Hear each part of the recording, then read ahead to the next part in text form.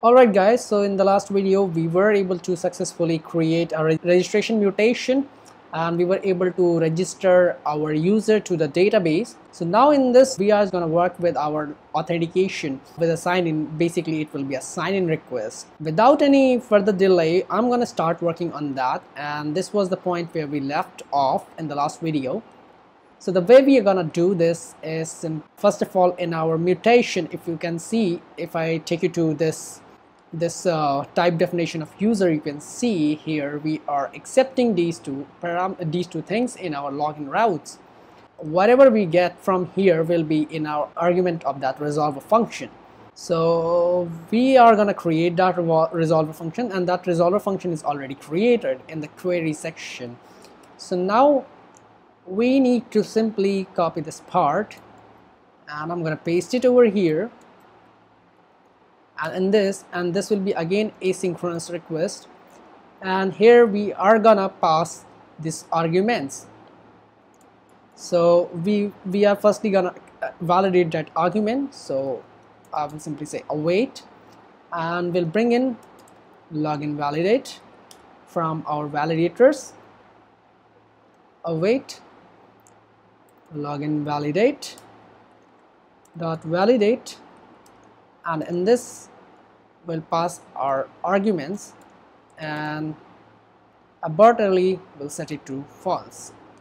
So this way it is not gonna break up, and then we are simply gonna do this. We are gonna find our user from the database.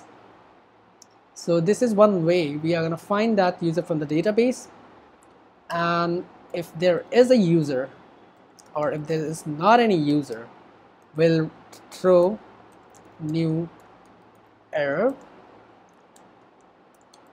username not found. Okay, but if we have that user, that means our user will be not null. Then we are gonna compare that password.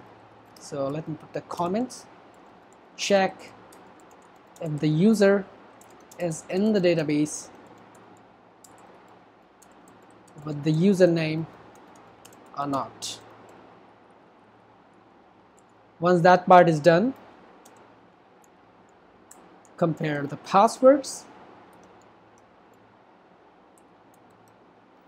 and for that we have already brought in our bcrypt package, so we can simply use that is match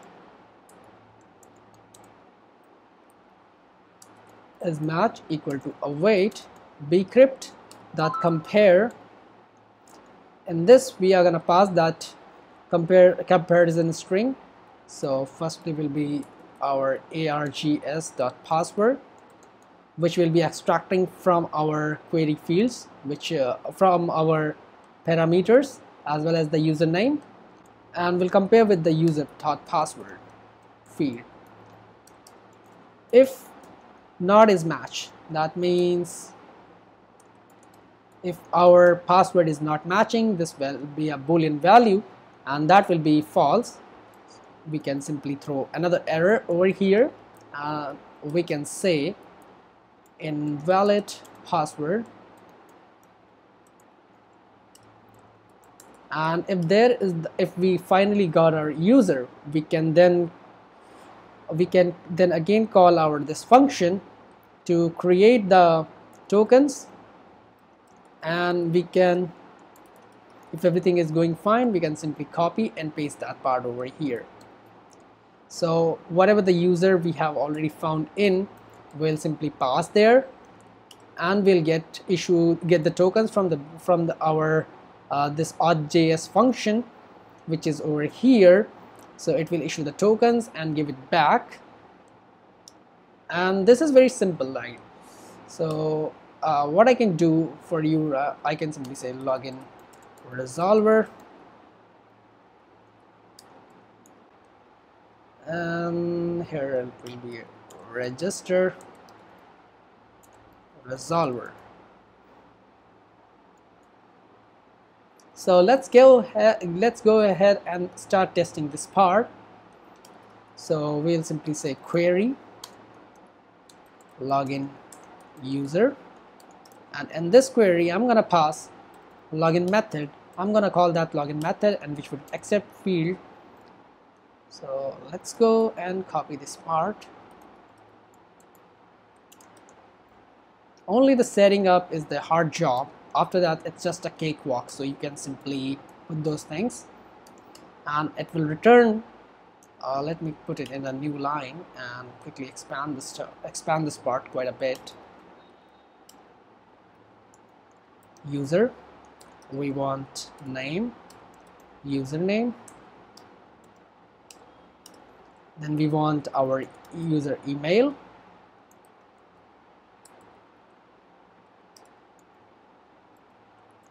our user ID, and in this, remember in the previous one we were not getting that user ID from the backend. And I also came to know about one issue which we haven't dealt yet. So for now that's fine, we can simply copy or we can simply run this query and we'll log in that user, and you can simply say we are getting that username is not found. So why is that happening? So for that, if I go to the database, show DBs,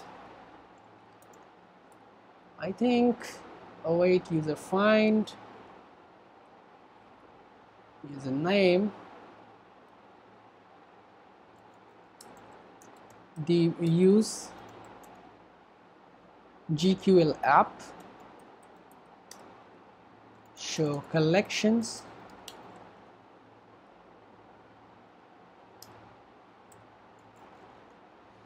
db.users, .find, .pretty,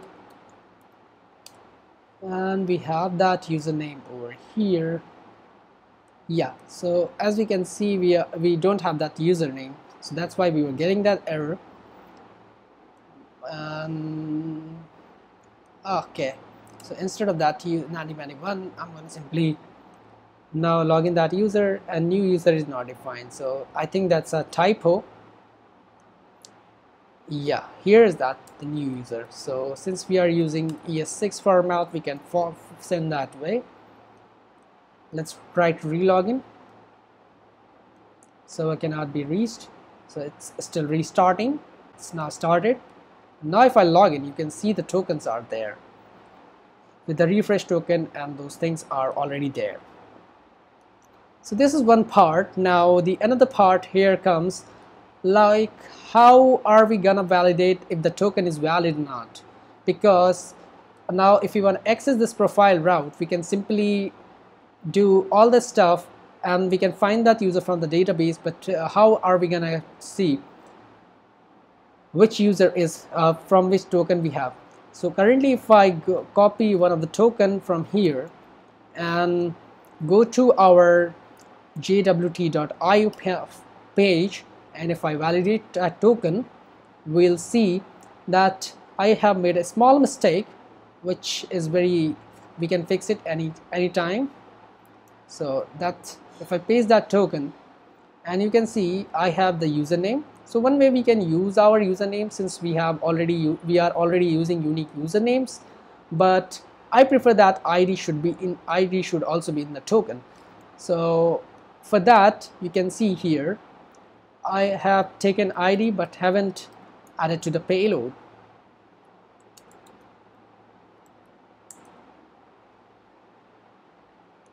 So ID, save it, and this might take a moment. And now if I log in, we are getting our tokens.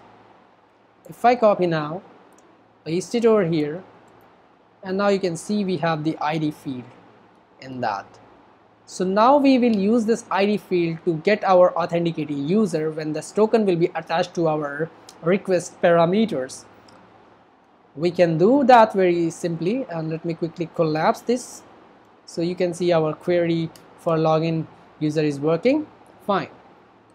For that, in our auth.js, I'm going to create a new function, and that will be check signed in, export const check signed in, and this will be again an asynchronous request. So here we are going to pass request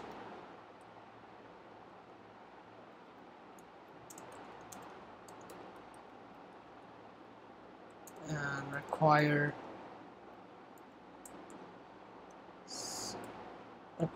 auth.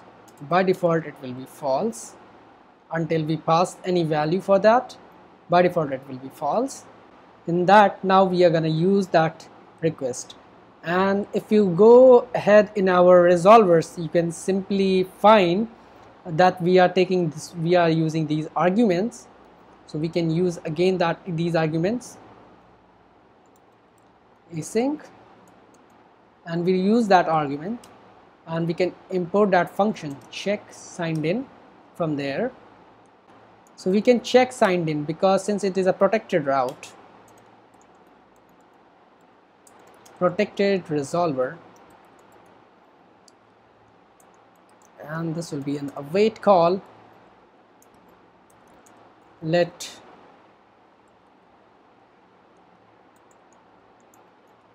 check signed in, and we'll pass that request over here, and we will pass true because here we need to authenticate that user,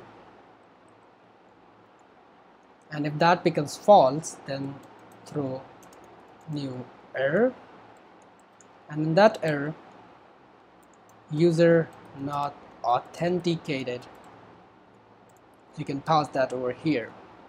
But if that condition is true, we'll simply get back our user, or instead of that check, we can simply say get auth user function. So let me quickly rename that. It's completely up to you, whatever if you feel like you can use that, and I prefer the ways which makes more understandable functions. So I'm gonna bring in user from models. We have to simply first get the headers.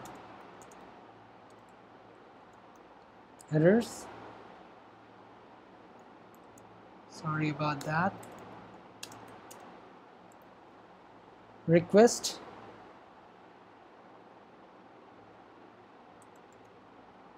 dot headers dot authorization.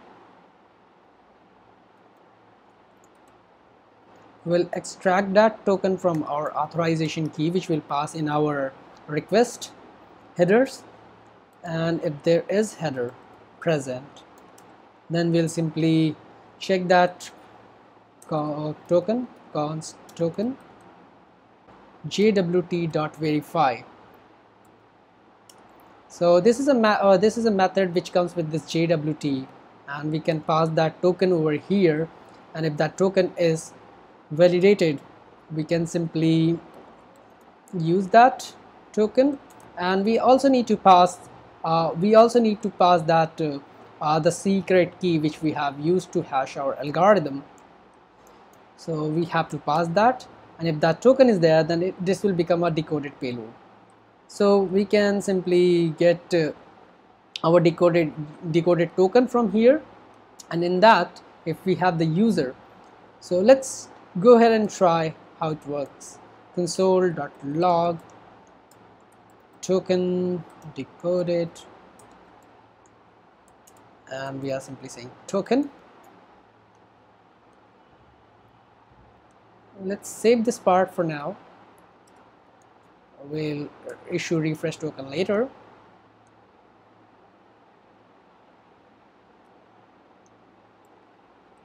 I think I made a little bit of mistake and typos. So here we have our token, and which is I know expired, so we need to bring in, because since we have already used like 2 minutes of time for our JWT token. So now in a headers, you can simply say HTTP query variables, and headers you can set those headers. Authorization,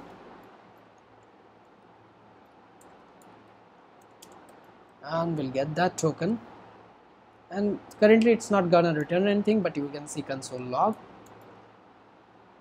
and it will be again a query, user profile,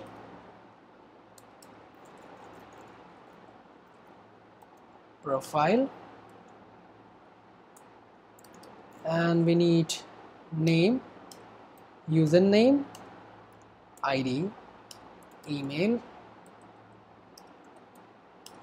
Okay, so currently I'm gonna get the error, but I just want to show you something. So you can see header is not defined. Okay, header is not defined. I think I made a small typo. That's the S. I'm going to quickly collapse this. Okay, so it's header, and I'll give a second to restart that server, and it's taking quite a bit. I don't know what's wrong with my system. And if I see user is not authenticated, you can see I'm getting the message, but you can see that decoded token has all these values. So now we can simply use those token values to get the user from the database, and we can simply say let user auth user equal to await. We will use user model find by ID method. We'll pass in that ID, token dot ID. If not auth user, then we want to throw an error, but this time it will be a special kind of error. So for that, we are going to import something from Apollo Express server, and that will be an authentication, a special error type that's called authentication error. We are going to use that authentication error here, throw new authentication error, and in that we can simply pass our stuff. You must be, or we can simply say invalid token, user authentication failed. You can write your custom error messages, whatever you feel like you can write. But if that user is there, now if requires auth, now we'll check if we need something to require auth.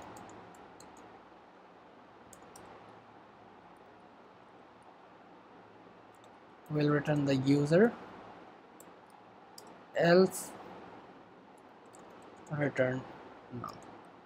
So in case if we want that authenticated user in our resolver, we can simply put that thing here. But if we don't want, and instead of, or even, well, that's fine. So now you can use that function over here, await get auth user, and this we want to pass our request. If that request fails, we will automatically get the error, let user auth user equal to this, and return auth user. So let's go ahead and try hitting this endpoint with this. So I think that my token is now expired, so I have to quickly refresh, get this token. But later I'm going to show you how you're going to implement our refresh token mechanism also. So this is our authorization header, and now if I hit with the user profile, now I'm saying getting this data profile null, and that's because we haven't passed. Requires auth should be false, not false, it should be true, so that it won't return null. Yeah, and now user is not defined.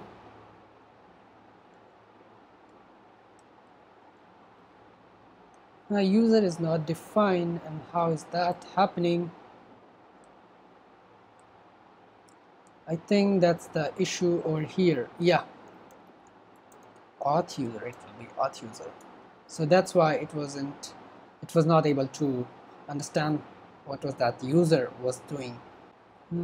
Okay, now we run that, and now I can see the profile of that user. It's very simple, right, guys? And now we are going to work on a protected route, another protected route, and that will be only accessible with our refresh token mechanism. So first of all, I want you to get that token.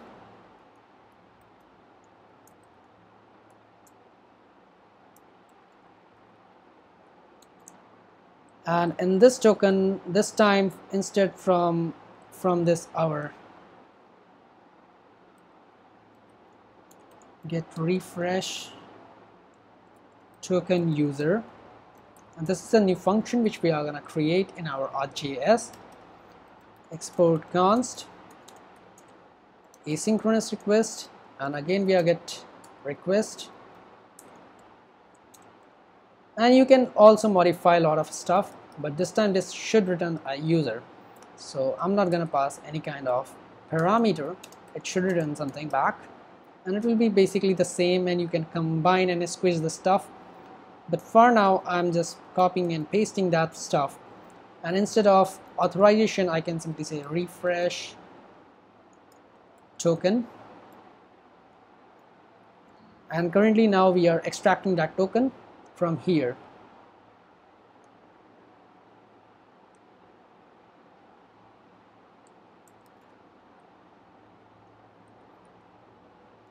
And instead of this app secret, we are going to use our app refresh secret in order to decode that token. Then again get back the token, invalid refresh token, user authentication failed, and we'll return back the user. And then once we get the user back over here, we will simply use that user in order to authenticate, in order to issue a new token. So issue a new token,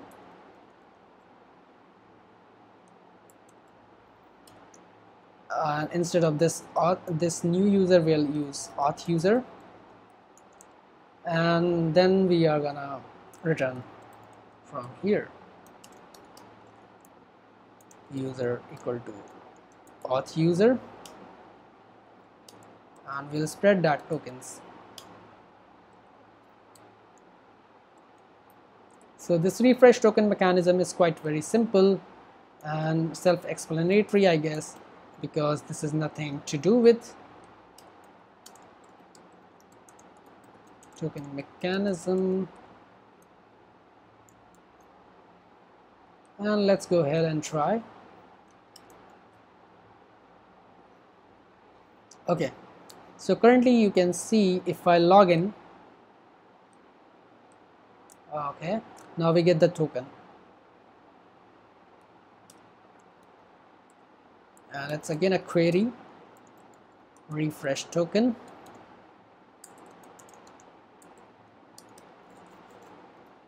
refresh token, and we want to get back our user token, and in the user we want name, email,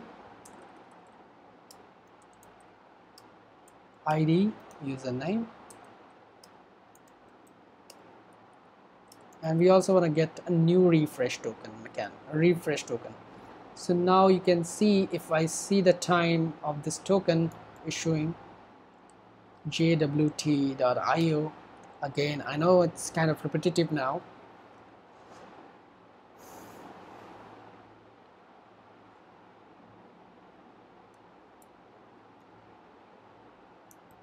we paste it, and expiry is in like at 12:46, currently it's 12:45, so we just have to wait for a while in order to expire this token.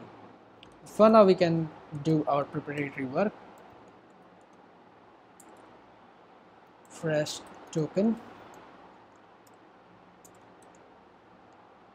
and we'll copy that token, and we are also expiring the previous token which was already there. So the time is still not over. 46. And after 10 more seconds the token is going to expire, so we'll now issue a new token.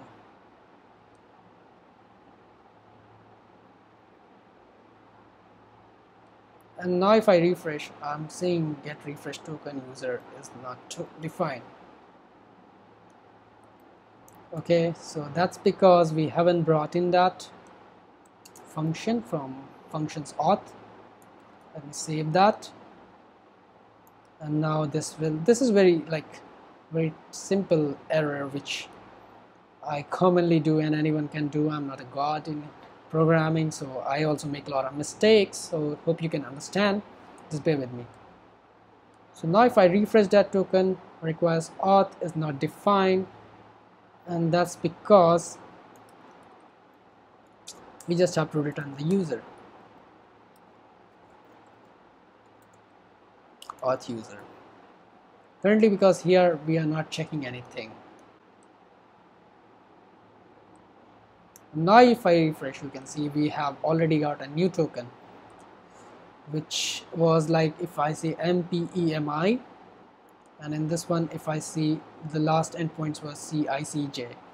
So with that new with that previous token we are getting 2 more new tokens.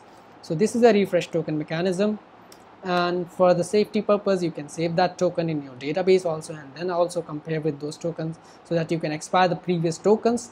But this was the way which I want to show you. Now let me quickly already align everything properly. Okay, so it's aligned properly now. With 3 functions we did all the stuff. So now this will be a resolver, query resolver.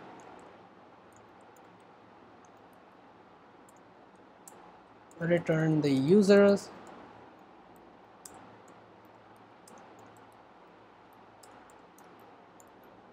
list, and this will be a protected type. So here we wanna check in if the user is logged in or not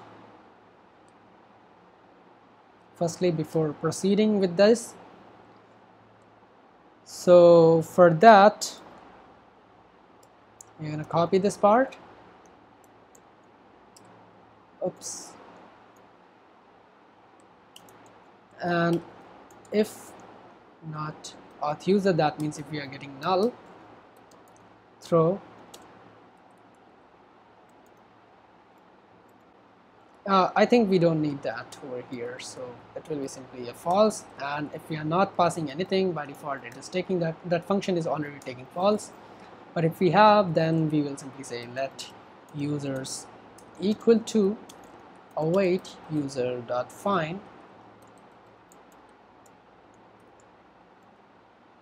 and we'll get all the users, and then we'll return back the users, list of the users. So now the real power which comes with the GraphQL is like we already have our authorization token, and I know that token is expired, so I'm gonna quickly get that token back. But before that, user list, this will be a protected route, and in this one users, and we want email field, name field, username field, and we also want ID field for all the users. But if I try to currently with this, we can see JWT expired, so we are getting this error from there, token expiration error with the message JWT expired. So for that we have to re-log in, copy this token, use it into the headers, and then if I again try, we are getting the user list. So if I remove one of the field, let's say we don't want ID field, we just want the username, and now if I get the user list, so you can see whatever the fields you require for the front end, you can directly call on the basis of this. So that's basically it about this video, and you can see lot of other documentations are available. You can learn more about this stuff, and this is my crisp short way to explain all that stuff. But there are a couple of bug fixes. So the bug fixes which I'm gonna deal here will be one of the bug fix was that if I go to the register user, it already registered that user. So let's say 123 and 11 12, and if I try to create a register a user, we will get our user registered. But the problem with that was this Hapi.js, the validation package which we used over here, we are not able to match it with our regular expression. So for that regular expression, we can simply go ahead and let me quickly check that part. So guys, I just found those errors with the validation, and the validation which we used here to validate using a schema. So there's a lot of groundbreaking changes in that. So instead of that validate package, we need to bring in Joy from Hapi.js, as well as we need to bring in all the validation rules, whatever we have created. And there is a small change for the message. So we are going to test with this regular expression with that. Earlier we wrote something like in that regular expression we pass something that we need to set the message to this patron.base, and this to must have at least something, and this will revert back to that object.keys, and in the same way we are just gonna create those schema, or instead of register schema, I'll write login with schema or rules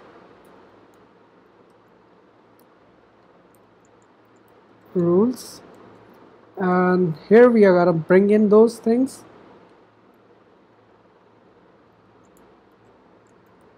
rules, and we'll pass in that rules. And remember, we are not using joy validate, we are using assert over here and abort early false. And in the same way for the login also we need to validate that thing. So joy.assert args, and here we'll pass login rules. So once that, and abort early, we'll set it to false. So now if I go ahead and if I try to register over here, I can just a second, this might take a moment to spin up the server, and the server is spinning up. So now you can see we have our messages over here, that we are getting all sort of messages as well as the path of that thing, path of that validation rule. So it is saying currently that must have at least one lowercase letter, so one uppercase letter.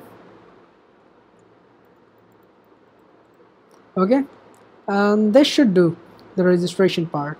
And if I register, the username is already taken, so 565, and if I register now, you can see we have got our token.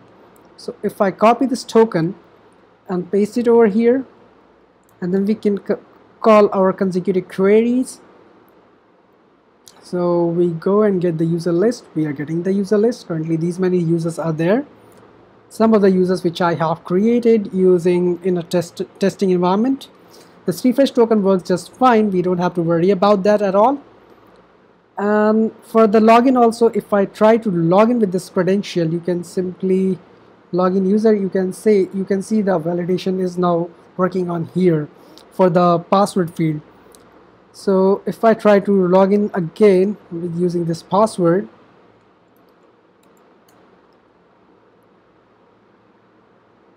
one two three four five six, and if I try to log in, and now you can see everything is working fine.